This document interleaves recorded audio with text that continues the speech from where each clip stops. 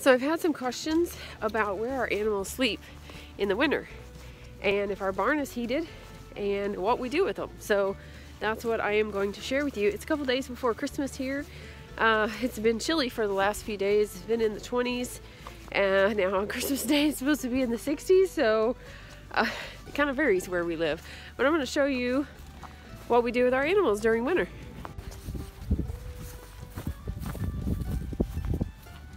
So this is on the side of the barn. This is Miss Hattie, our livestock guardian dog.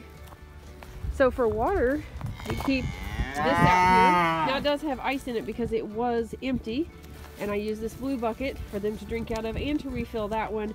Then we have this one that I try to keep full. You can see I had to bust the ice. I pull out of this one and put in these two because of course this has to be drained or it freezes, which right now it's frozen. So that is what this is. This is hooked up to electricity. There's an element in the bottom, which of course keeps that from freezing. That is wonderful. We did not have one until, let's see, last year, or whenever I had to come out here and do all the chores. We should have bought one for our girls when we had goats.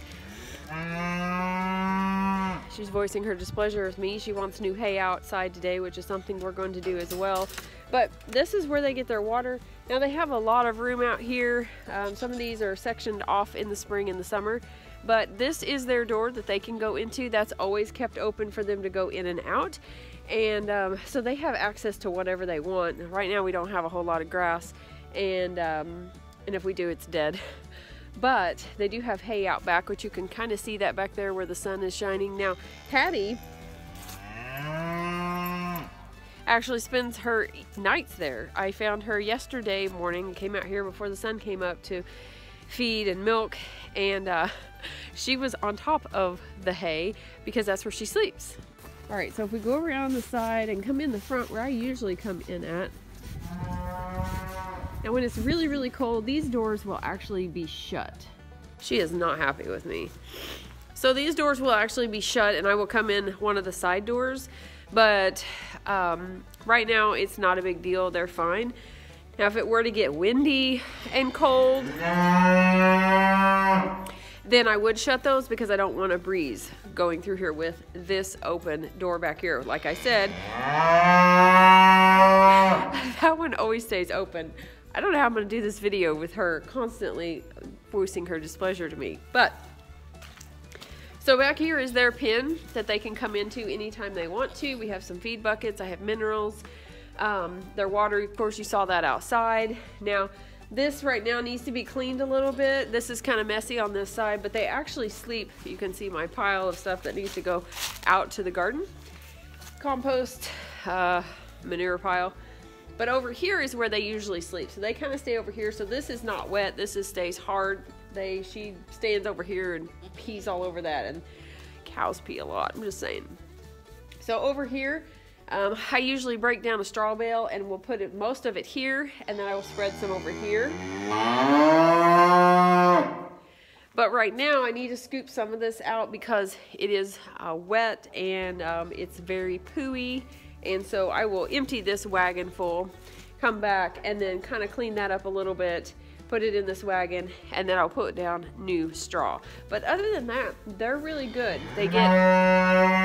She gets alfalfa when she gets milked, and I give her a little treat of alfalfa to get her back in the pen when she's done. But then she gets all the grass in the summer and the spring that she wants outside.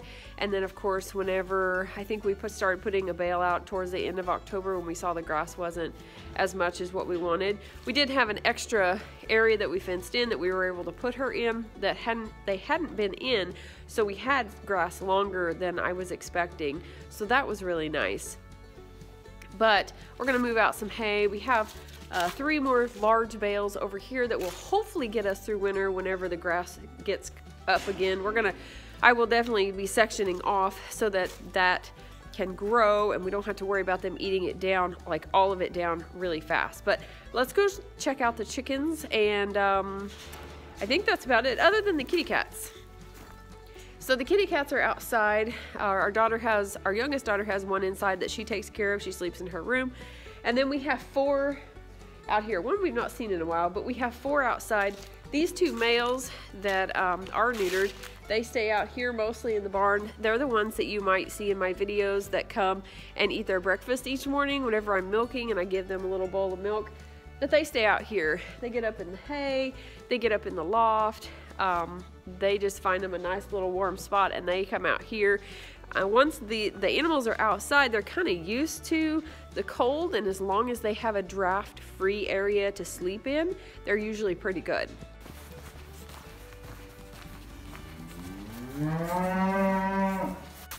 This is where a lot of that manure is going, because this is my food forest that I'm still working on, and you can tell that the caterpillar tunnel is still not done, just the ribs over there. Okay, so now we are over here by the garden. Looks kind of wintry, bare, blah. So here we have the chickens. Now, believe it or not, we had one rooster in this, our blind rooster, and he lived in this all winter last year and was perfectly fine. I was kind of worried about him, but when we got snow, it actually insulated this, so he was really good.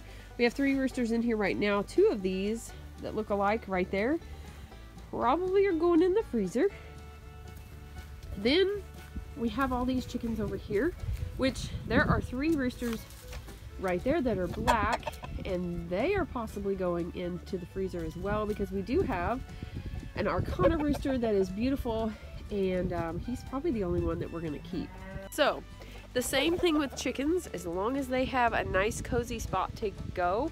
We have never heated our coop.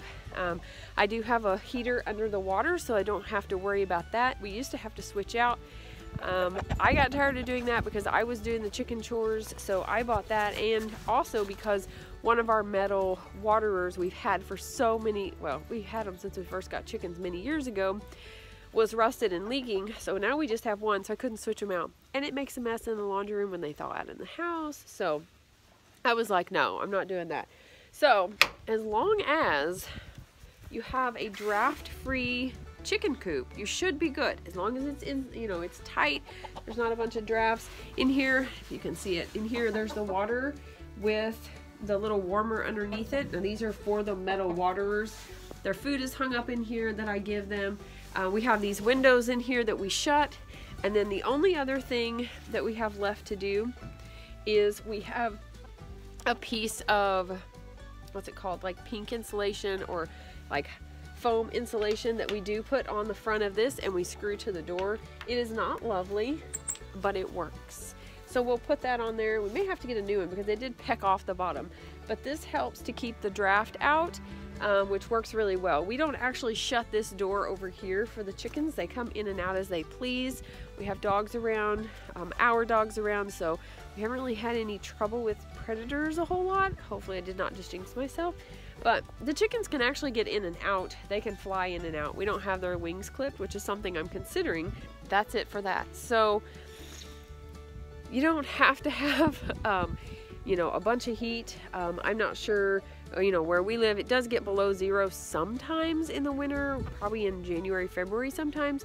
But like right now it's in the 20s, and it, you know, that's, I don't know, maybe average. We kind of have some weird winters we have here lately. So, you know, like it's going to be 63 or something on Christmas Day, which is going to be weird.